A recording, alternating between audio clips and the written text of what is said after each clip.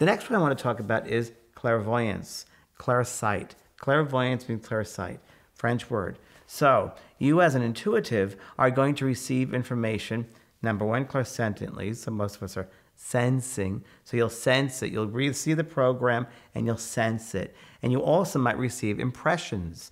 You might receive impressions in your third eye, clairvoyance. So every intuitive works differently. There'll be some people that are much more clairvoyant than clairsentient.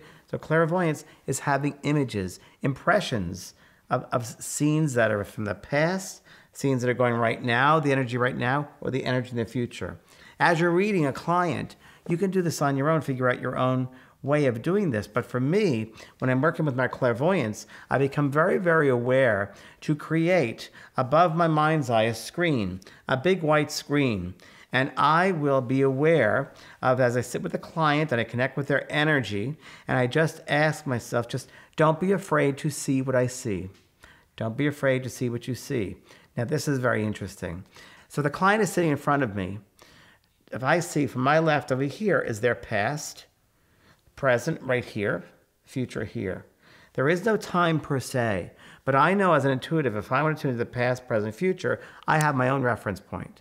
And what I do is on this movie screen in my mind's eye, I can then get impressions, and I have to ask, what do I have to see about their past that will help me with this present moment, that will affect this present moment?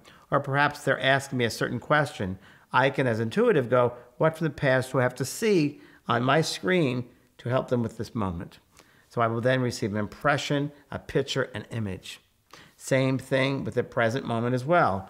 You can just really, really bring your attention, bring your energy up to the third eye center, right here, their clairvoyance, and be aware of that beautiful screen. And what do I need to see about their present moment, about them? What impressions do I see? And then you can also go into the future timing and just bring yourself with your clairvoyant vision into the future, because that is a time yet to come. This is interesting to note as well. Everybody, before they come back on this earth, you have a soul program. You sign up for various lessons to learn. And I do believe there are various soul points, destiny points that the soul must go through. So as far as the future happens, there are certain destiny points that that soul must go through. But the soul also has free will. They can choose to learn it then or another point. But as you're sitting with that person at that moment in space and time, what you're seeing in the future, clairvoyantly, you're seeing at that moment. That might change in 2 days. That might change in a year, depending on their free will. So what you're seeing is for that moment right now. And you might see it very quick and fast pictures, impressions. If it comes too quickly, you must be in control and say, slow it down, slow it down. And you must question those images you receive. Okay, I'm seeing a brown horse running. Why am I seeing the brown horse running? Where is it going to? Where is it coming from? Okay?